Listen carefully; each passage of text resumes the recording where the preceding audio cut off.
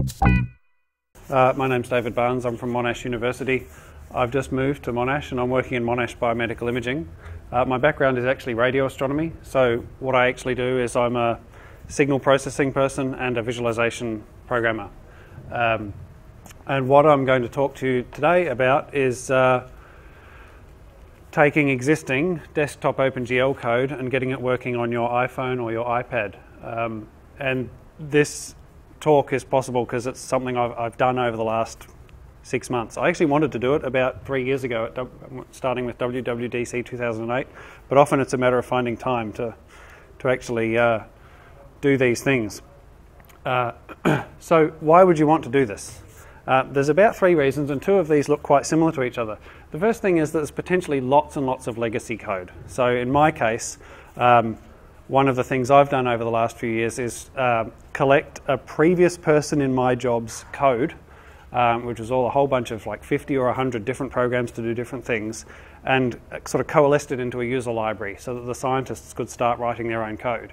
It's a visualization library. It's not on the level of VTK. It doesn't scare people with C++ and objects. It's nice friendly C that you can use from Fortran and C and Python. But there's lots of legacy code here, and I don't want to rewrite it to enable the scientists to start doing their visualization on their mobile device. So it's also a good thing to be able to deliver existing apps onto the mobile platform. It's what people like, but there are actually many good arguments for communication, at least in science, in being able to share visualizations in something so almost like a piece of paper rather than a heavy laptop or a workstation that you tend not to pick up. And the third point is to deliver existing apps on a touch screen. And you might say that sounds a bit like a mobile device, but these are 2 very different things. The mobile device lets you show it around and carry it easily and so on. The touch interface gives you a new way of working with your data. And I'll just give you a quick example of how the touch interface can change the way you have to work. We do 3D projection, and when you're doing OpenGL, you might end up doing some 3D coding where you use red-blue glasses. Or something more sophisticated. On the iPad, red-blue glasses are pretty easy to use. But you discover that as soon as you do this, when you touch the screen with your finger, your brain gets a little confused because your finger should be obscuring stuff, but it's not. Or your finger is obscuring stuff that was in front of it until you put your finger there. This doesn't happen with a mouse on a flat screen. So there are interesting paradigm changes, even if you just want to use the finger as a mouse. And some of these paradigm changes are good. It gives you more engagement with the data or more engagement with the thing you're doing. So here's an example. This is if you had red-blue glasses with you, you'd probably be out of luck because the projectors aren't brilliant. But this is a skull volume rendered on an iPad. In fact, in the iPad simulator in this case, with bog standard OpenGL. So this is OpenGL, desktop OpenGL 1.4 sort of code.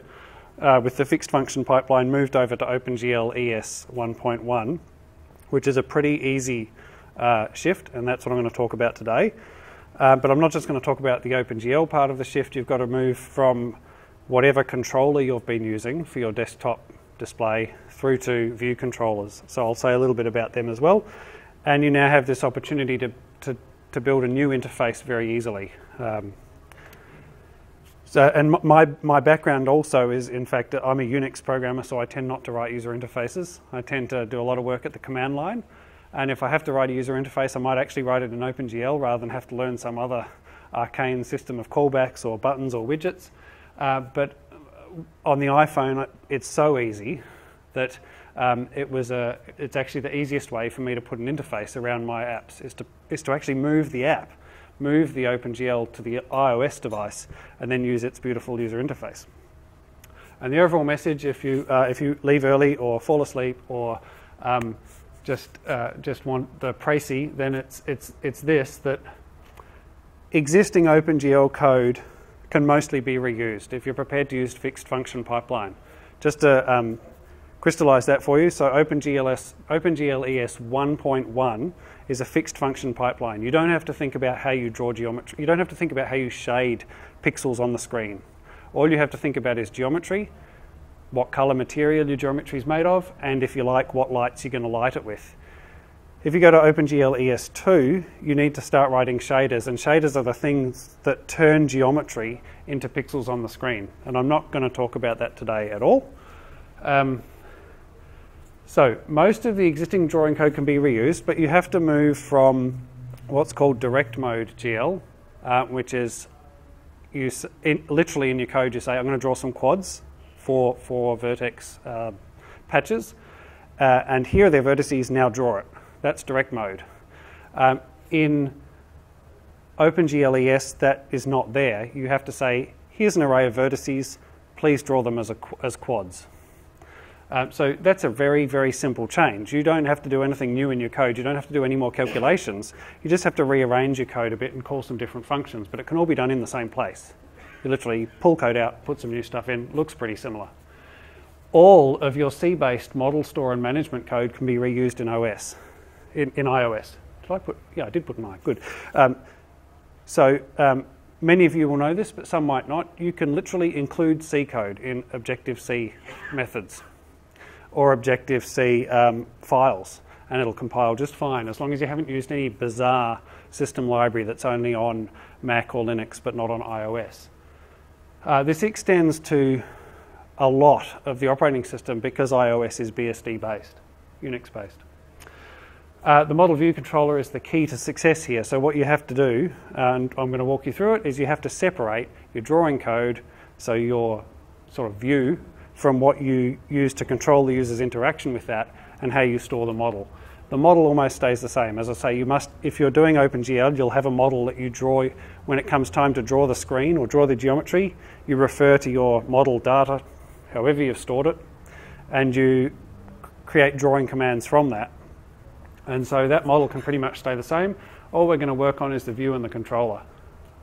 And my recommendation is, if you want to do this, get it working with the fixed function first, and then transition to the programmable pipeline. The programmable pipeline gets you a lot more flexibility in what cool stuff you can do, which is, I think, important for gaming. But my perspective is very much helping a scientist look at their data, and honestly, I don't necessarily need a programmable shader pipeline to do that. There are circumstances where I do. For example, a shader pipeline that you've written yourself can get you a whole lot more performance in volume rendering or isosurface extraction, but that's sort of about it. I don't need smoke, and I don't need shadows or input from the camera, let's say. So the objective is to go from this to this, and the sort of test case I'm talking about is the library that we developed that then lets a user make an application like this in about 20 lines of C code. Sorry if I'm ignoring the people on this side, I'm just confused with two screens and they're sort of one in front of the other. This one's easier for me. So on the left is an S2, it's called S2 plot, this library. An S2 plot application running on the desktop, and it could be running on a Mac, it could be running on a Linux box, and in the past we had it running on Cygwin, but I just couldn't be bothered with that. It could be revived if we had a good use case. And on the right-hand side, right, yes, is an iPad running the same code. So with the work I've done, the code, the main C code that produced that plot was quite literally cut and pasted into a into the application did finish launching method of the application delegate.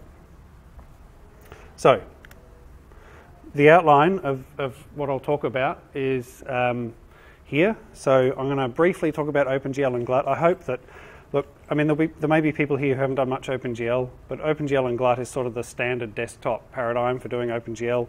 At least it has been. There are new ones. I'll talk a bit about OpenGL GL ES and UI View and UI View Controller. And then there's sort of four things you have to do if you want to do this. You need to separate your code into drawing, control, and other code. In my case, this was probably the biggest job because of the way the library had been amalgamated from so many bits and pieces of code in the first place. I would not say it was a good piece of software design, but that's not my skill.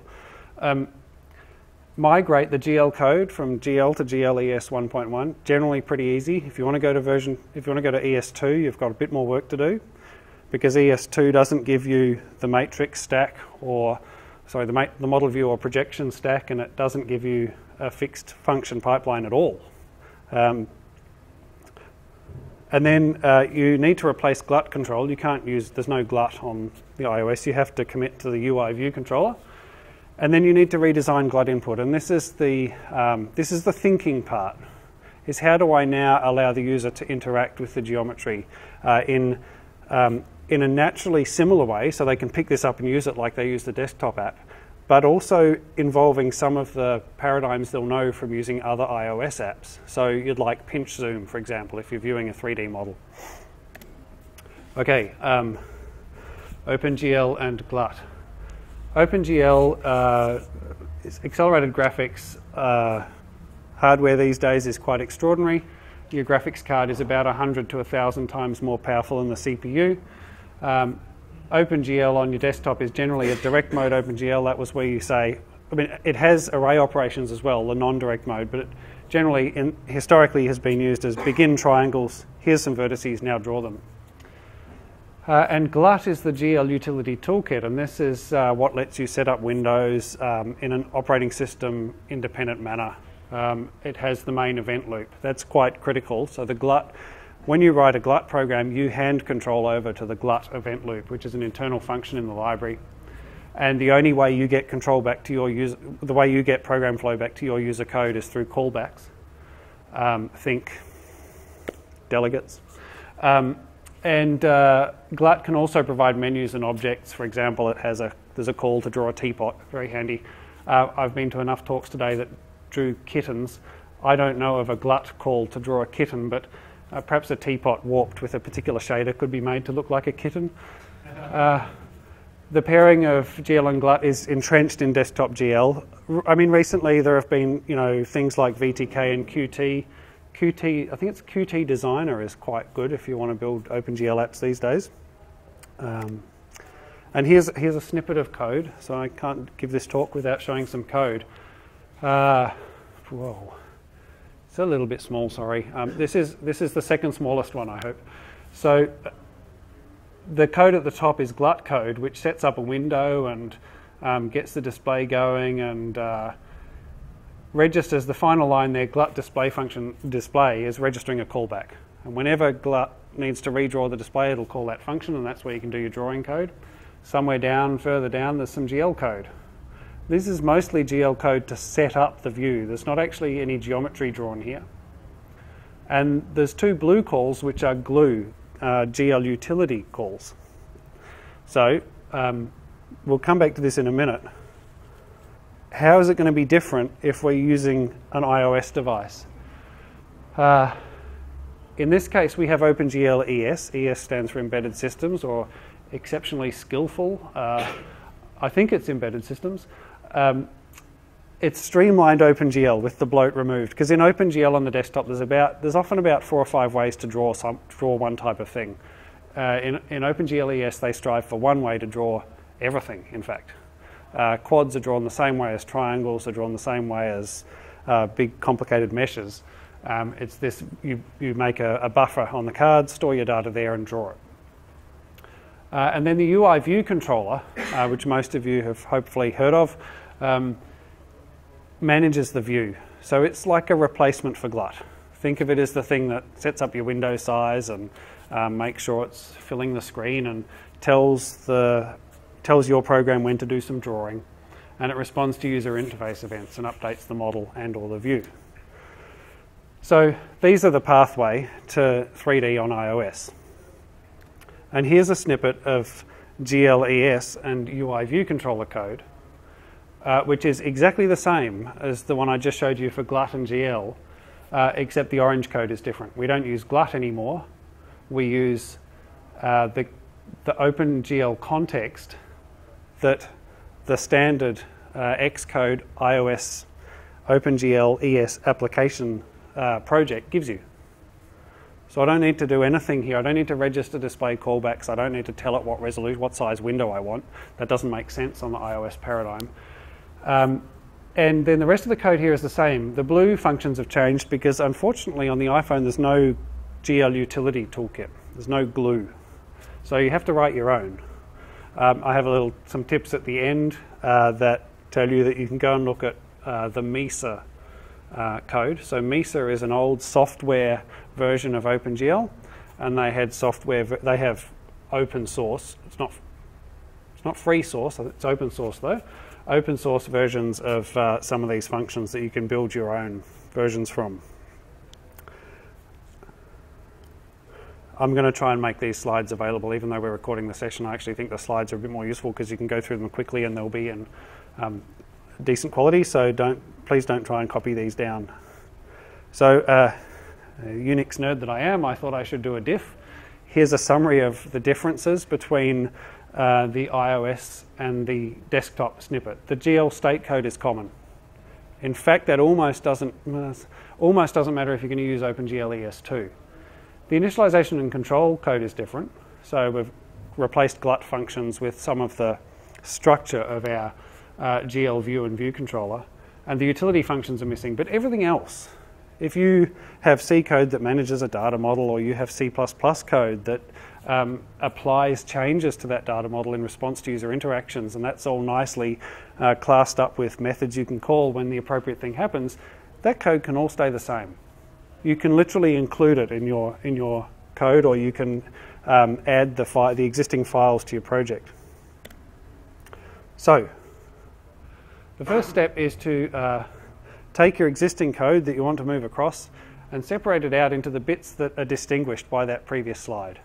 So you need to distinguish GL drawing code from glue utility functions, from init and control code, and user model code. And this is a good thing to do anyway. And as I said, this was sort of the biggest job I had, because I had this code base that had sort of accumulated from all sorts of different directions. And this is probably what I should have done at the start if I was writing this from scratch with a good software engineering viewpoint. No one's here to argue that I should have written it in C++, please. So the case study I'm using is S2Plot. I've said a little bit about this already. It uses Desktop GL and GLUT, and it's all direct mode historically. And it uses a callback system for dynamic content. So the user who had to hand over control to GLUT main loop would still like to be able to change their geometry. Like maybe it's a time evolving simulation. So we provide a callback system, and the GLUT main loop, which we registered a display callback, well, the display callback internal to the S2Plot library can then call all of the callbacks that the user has registered. And it's embarrassingly, when I started this, it was monolithic. It was pretty much one source file, all of this. And just keep in mind, so S2Plot is about 230 user level functions. It was about 20,000 lines of code, and messy, but functional. But an S2Plot application, a user application, can just be 20 lines of code. Most of the things most of the images I'll show you a bit later on, that's the teaser to make you stay, are like 20 to 30 lines of code. And most of that is loading data. That's the bane of visualization, in fact, is loading data. So here's my best diagram of the original state of my code. It was all over the place, and some of it did indeed look like it was upside down and inside out. So I went through and tidied it.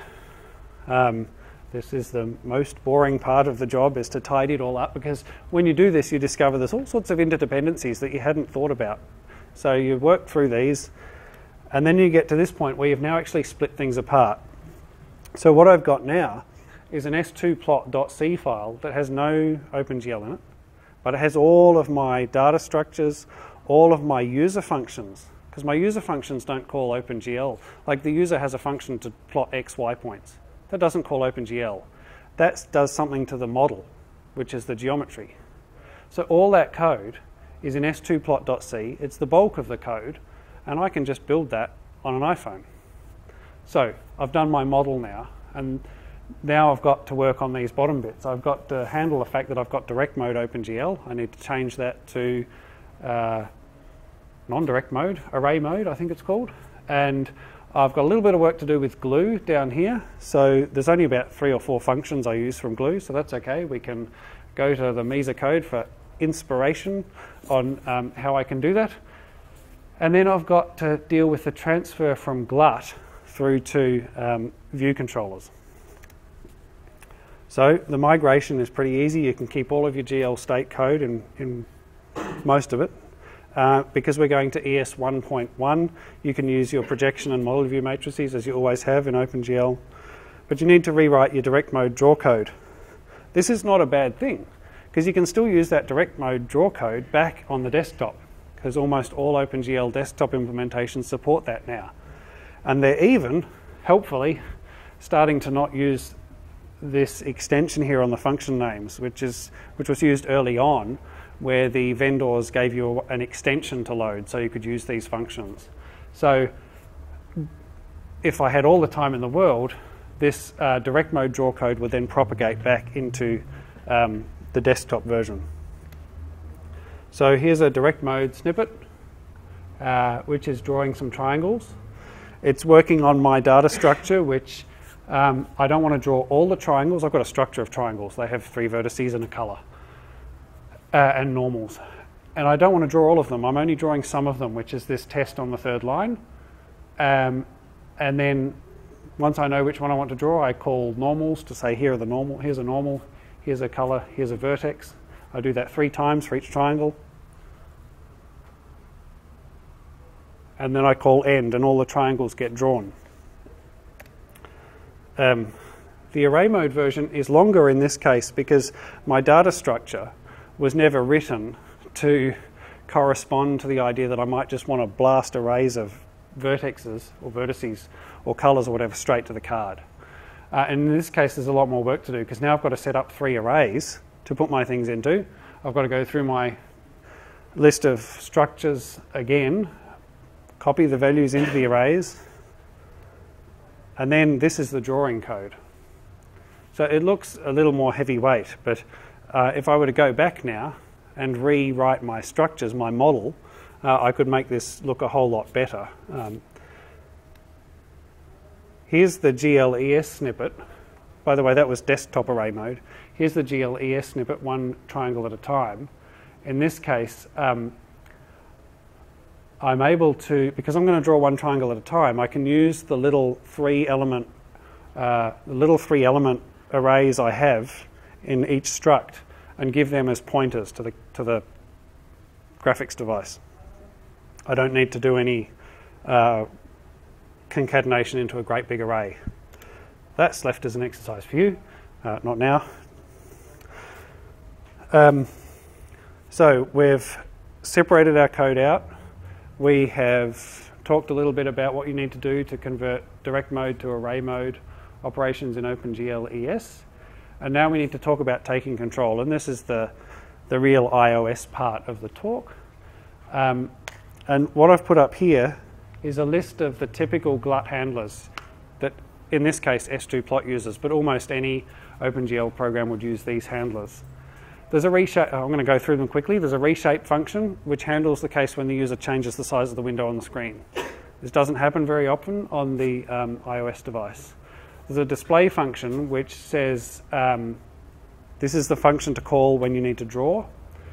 There's a visibility function, which says this is the function to call when the window becomes visible or parts of the window are revealed. There's a keyboard function to handle keyboard input. There's an idle function, so if you're writing an OpenGL application that needs to do some processing but doesn't want to interfere with the interactivity, then you can use this idle function to do a little bit of the work at a time. So you do a bit of work and then release control back to the main loop.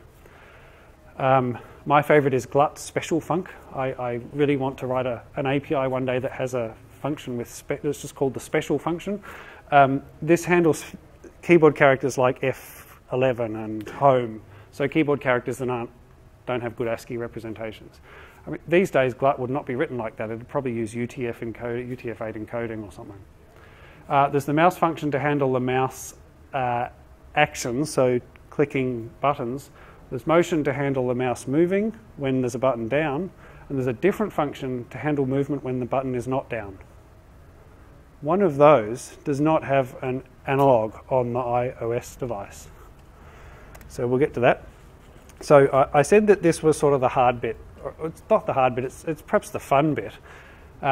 Because what happens is, well, there's no keyboard and there's no passive motion. So we won't worry about them. We can throw them away. in parentheses, there is a keyboard, of course. You can pop a keyboard up and the user could do something with it, but that I would class in the redesign of the input category. So there's no keyboard and there's no passive motion. Passive motion is movement when there's no mouse button, when there's no mouse button down. And there's no analog of that. You have to touch the screen to get something to happen. One could argue that accelerometers could fit in there, perhaps. But I think, again, that would be a change in the paradigm that you'd need to think about. So we've wiped out 3. There's no keyboard func, there's no special func, and there's no passive motion func. EAGL view that's given to you when you make a GL project for an OpenGL ES app in Xcode, EAGL view looks after the layout. So there's no visibility function. Your app doesn't... There's sort of an analog to it, which is, wake from sleep or wake from nib or something like this. But you don't need to worry about it. And there's certainly no reshape func. What would be the equivalent of reshape? Yeah, rotating the device. And I think out of the box, the OpenGL ES app looks after that for you. If it doesn't, it's quite easy to do. So how does it deal with layout for you? Well, you get this function written for you, pretty much. Some of the names might differ here because with each iteration of Xcode, the project template you get has some slightly different names in it. So you might see, in particular, self-draw view is probably draw frame if you make a project today. This is what layout subviews does, and it's called whenever the subviews need to be rearranged. So this would be on a rotation. So it sets the current context to this app, and then it destroys the frame buffer and creates a new frame buffer. And the frame buffer is what you draw to. And when you draw, you can ask, what size is my frame buffer in pixels? And you can use that to give to viewport, GL viewport, which is the classic OpenGL way of saying, here's where I want to draw. So you can just, so in this layout subviews method, which is done for you, the frame buffer is recreated, and then it asks your method to draw the view, which I think is called draw frame in the current project template. So rotation, if you enable it by saying, yes, it should auto-rotate, then layout subviews is called, and it does it all for you. The only time you need to think about this is if you have user interface as well, overlaid over the top. And then you've got to do whatever you would do with the UI view controllers and UI views to get that right. And so the width and the height of the new frame buffers are stored in 2 local variables to this class that it makes for you. So your job is done. You call GL viewport and keep drawing. And so you can do this with almost no lines of code.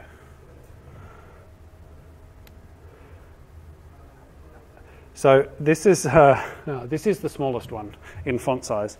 This is the create frame buffer method. Part of this is made for you, but if you want to do special things like depth buffering, which is pretty standard, or you want to do some rendering to textures, rendering to off-screen buffers that you're then going to use as textures, you might need to modify this function. In this case, I changed it because I wanted to use a depth buffer. The example it gives you, by the way, when you make an OpenGL ES project, just draws a 2D square going up and down. It's not very 3D, so it doesn't need depth buffering. I personally think that depth buffering should be the default. I think there's now actually an initialization parameter, maybe. Does anyone know? I think there might be an initialization parameter that says you just want depth buffering by default. So that's what create frame buffer does. I suspect in the newer implementation, there's not a call to destroy and create. There's probably just a call to create, and it only calls destroy if it's currently in existence. So display function and idle function were really traditionally on the desktop used to do animation. EAGL view and view controller do this for you. They have, I hope I've got a slide on this. They have start animation, stop animation, and set animation interval. So you can ask for a frame rate. It might not get it. If you try and draw 7 squillion triangles, it won't be able to do 300 frames a second, unless they're all off screen. So you can start animation, stop animation, set the animation interval. So one thing you might like to do as a bit of extra is if the user rotates the device, before they rotate the device, stop the animation, and when they're finished rotating it, start the animation again. If you're loading a new file with new geometry in it, you probably want to do that. If you're popping up a user interface that's going to let them do something sophisticated, you might want to stop animation. But in this case, you'd say, well, where's the idle bit gone? If I want to do some compute, if I want to gradually modify the model, say it's a wave, an ocean wave rippling or something under some particular function, you would actually do it in the draw function. When you're asked to draw, you can do whatever you like there. So you might even spawn a thread to do that in the background or on another core. And the good thing is with the iPad 2, you do have another core to play with. So we've eliminated pretty much everything that we had to do with GLUT. A lot of it is done for us. And now we use EAGL View to handle touch events in the normal way. So I'm not going to cover how you handle touch events. That's pretty standard. It's no different for the GL layer, except you might want to get the actual pixel coordinates so you can transform them into a sight line through your data if you want to see if the user's touched some element of your geometry and behave differently. In the S2 plot case, once the model's on screen, the user touches to move the camera. So they touch single touch to spin around, double touch to pinch, zoom, and rotate or roll. But we do have part of the geometry in S2 plot. There's a particular geometry thing called a handle. And if you touch on that, it doesn't move the camera or anything. It starts sending callbacks to your code that you're moving a piece of or you've touched a piece of geometry and you're now moving. And so you can respond to that by moving the piece of geometry, for example, in your model. Right, this probably says what I just said. So touch events are easy to replicate simple mouse things. Multi-touch gestures are good to implement because everyone who uses an iPad or an iOS device knows how to do this. And you use touches began, touches moved, and touches ended to do all of this. So I split the code up, and then this is the new look code. One might argue it looks a little bit messier because I'm not very good at diagrams, but outlined in yellow is desktop S2 plot, and outlined in blue is what makes up iOS S2 plot. And they now share all the model view, all the model code. That's actually more than half of the code. The difference between direct mode OpenGL and array mode OpenGL ES is not actually great. It's an easy transition to do. You can do it watching telly. You don't need to be sitting there sort of focused on it. It's not difficult. And the same goes for glue. So it's actually quite possible. And again, I keep emphasizing you can just include s2plot.c in one of your .m files. So an obvious question here is what happens to my global variables? S2plot is a dumb C code that has squillions of global variables and global functions. Well, they just end up in the same global namespace. But it doesn't matter. You might think, well, that would be bad, because what if a user wants to make two panes of the display with different geometry models in them? Well, S2plot supports that internally. So in S2plot, you can break up your window into different panels and draw different geometry to them and have different callbacks for them and different lights and all of that stuff. So there didn't seem to be a whole lot of point re-implementing that in iOS, because then the user doesn't have this thing where they can pick up their code in C from their main function and drop it into the application delegate. So the fun bit is redesigning input. Once you've moved your existing app over to iOS, you've now got a whole new ballgame in terms of getting the user involved with what you're showing them. There's no keyboard and there's no passive mouse input, but there's an amazingly rich and easy user interface kit. I mean, it's even easy enough to just make up your own UI in code. I quite like Interface Builder. It has its ups and downs, but it's easy enough to make your interface in code. Or, in our case, because we never introduced a user interface API or library, and we never used GLUT for menus in S2plot, we wrote user interface using these handles I talked about. So we wrote user interface in OpenGL. In fact, one of our summer students wrote a whole menu system using the S2plot callback system, which I think was a long and difficult road for them. And there has to be a balance somewhere in the middle. But if, having done that, you can then pick that up and put it on the device and it works. So UI view controller is your savior here. You can do anything. You can make yourself a little controller class that puts up a view, fills it with buttons, assigns selectors to them so that when they're clicked, stuff happens. Give it the main view controller for the OpenGL canvas as the delegate, and it just starts calling selectors on that. Starts calling methods in your view controller which modify the model or change the way it's being rendered. And so in the view did load of the UI view controller, you can make user interfaces to your heart's content. And then you just need to figure out a way to let the user tell you they want to see that user interface. And I choose to use something just like a triangle. This little triangle down here. Ooh, it is a triangle. It probably looks more like a big red circle to you guys, but it is a triangle. And the user can just touch this. It says, oh, there's something here. The user just touches this, and up pops a table view. Straight over the top, easy as pie. With, in this case, Dropbox files that I can click on, download, and visualize. And this sort of embodies why I'm doing what I'm doing at the moment, because I want the scientists who come and use our scanners at Monash Biomedical Imaging to be able to look on the radiographic display, say, yes, I like that image, I want that on my iPad. They save it in this format into their Dropbox and they're done. So, so I did this by simply adding a view. Oh, this is the smallest one, even I can't read this one. So this is application did finish launching, and this is where I set up a view controller, and I'll probably have some stuff that says I need to make a volume rendering of this particular file. So you might start in this case with a file on the device that's already there. And then if a particular private variable, which is a control view, this is a little controller I made, control and view, doesn't exist, I'm going to make a new one. And it has a button to let me log into Dropbox, and it has a table view. So if they're logged in, I fill out the table view. If they click the button, I let them log in. And this is sort of a self-contained user interface. I don't need to do anything more sophisticated in this case. But there's no reason you couldn't just pop up a view and put an exib. I don't even know how to say it. I've never said it. A nib or a xib file loaded into there.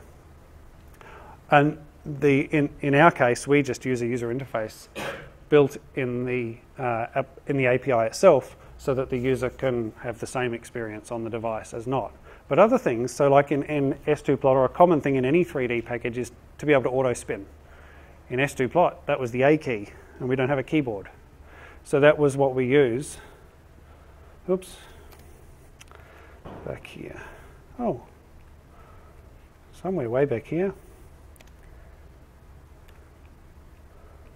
This is, okay, so let's not, we'll go back to the start then. Just in case a few of you missed the start. This little panel down here has popped up from this side, and this lets me choose display modes. And in this case, I can choose mono, or red, blue, red, green, red, cyan, stereoscopic. I can choose to have auto spin on or off. This is an early version. I hadn't left room for auto spin to write. I can choose an orientation. I can lock the orientation of the iPad, so when I spin it round, nothing happens, nothing changes.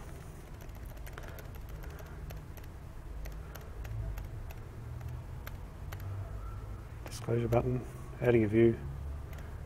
Right, so to round this off, going back to S2plot, what did we accomplish? Was it a success? So the user can install S2plot code. There'll be a forthcoming code release. I'm not here to advertise it. I'm just saying this is what they can do. Desktop apps are written and compiled as usual. Simple C program. I mean, some people go to town and build a lot of code using S2plot. They can install the S2pad code, which we'd like to put out there, create a new target, and literally cut and paste the code from their desktop application. And hopefully at some point I'll find a way to just let them write that code with some some preprocessor defines that let it, the same code, exactly the same code, be compiled for each. Global functions just pasted in as well to global scope, and only application-specific UI or interaction needs to be rewritten. Here's a little suggestion of where you might start. I've sort of covered most of this, but something I didn't talk about was how do you choose to use GL ES 1 rather than 2. In the view controller awake from nib method that it gives you in the project, it'll let you, it tries to do a version 2. And if that fails, it gives you a version 1. So you just change the version 2 assignment to nil rather than initializing it, and then it'll try and give you an ES1 context. Build and run on the iPad simulator, and then go through the rainbow of steps. Separate, migrate, replace, and redesign. This, and then the final dot point is sort of what I did. I started by shoving some GL ES1 calls into the draw frame method just to check it was doing the right thing at the right time. I moved the geometry store over once I'd separated all the code out. And then you've got to remember to initialize your application state. So in S2Plot, there's, I would guess there's probably about 100 global variables, no one laugh, and they all need to be initialized in C. It's the right thing to do. So you have to remember to do that in your iOS code as well. Let's see, final hints and tips. So a lot of people use GL double for OpenGL. It's pretty hard to justify that because pixels are fairly imprecise in a sense. And so GL ES doesn't support GL double. So if you want to be able to draw directly, if you want to cast your vertex buffers from your model structure directly to something you can use on the card in OpenGL ES 1 or 2, you should use floats, not doubles. Otherwise, you've got to go through a process of reassigning. A good place, I said this one, a good place for starting with glue is Mesa. Request the OpenGL ES 1.1 pipeline, and the best sample code I've seen is an app called Molecules. It's open source. Don't be scared off by the fact that it's scientific. What it does is it pulls proteins and molecules from places like the protein database and visualizes them. These days it works in GL ES 2. It's really beautiful.